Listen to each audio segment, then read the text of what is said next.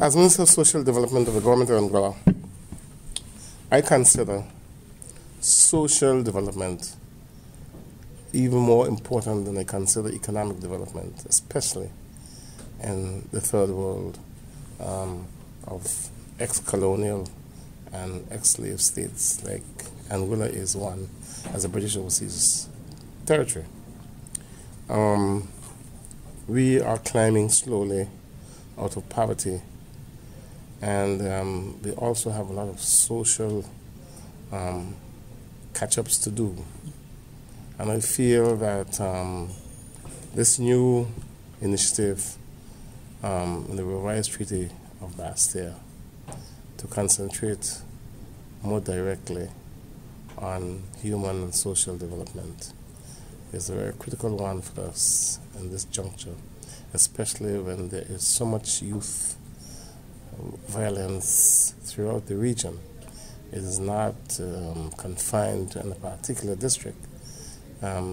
We used to boast that Angola was the secret that was best kept.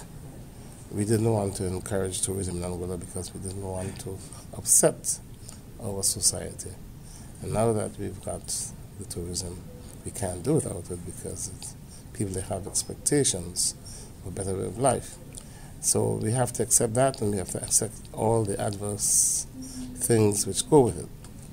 So the economics, yes, but the social aspects are, to me, more important. And I think if the OECS really means what it says, Organization of Eastern Caribbean States, and we work together, then we should share best practices in how we contain youth violence and crime and all the other social malaise in the society.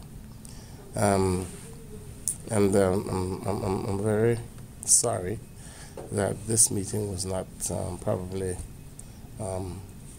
better planned. So that, when I say better planned, I don't mean that the planning was not perfect, but as a matter of fact, the ministers, a lot of the ministers were not able to come to this meeting, which I regret very much, because I think this is the most important meeting that's been held by the Organization of Eastern Caribbean States ever since I joined Angola as associate member in 1994. I was chastised by the British Foreign Office for doing so. Apparently they did not want us to remain in the region. But I thought that we were part of this region and we had to benefit from the movement of this region to come together as one block, ultimately, by whatever means.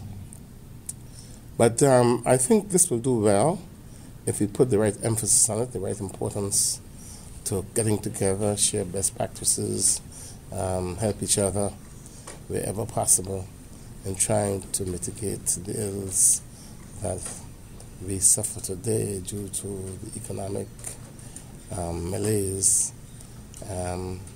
But you know, the fact is, when you start developing and then you have a setback like what occurred in the global recession, obviously it creates another problem for us, because the social impact of that is tremendous.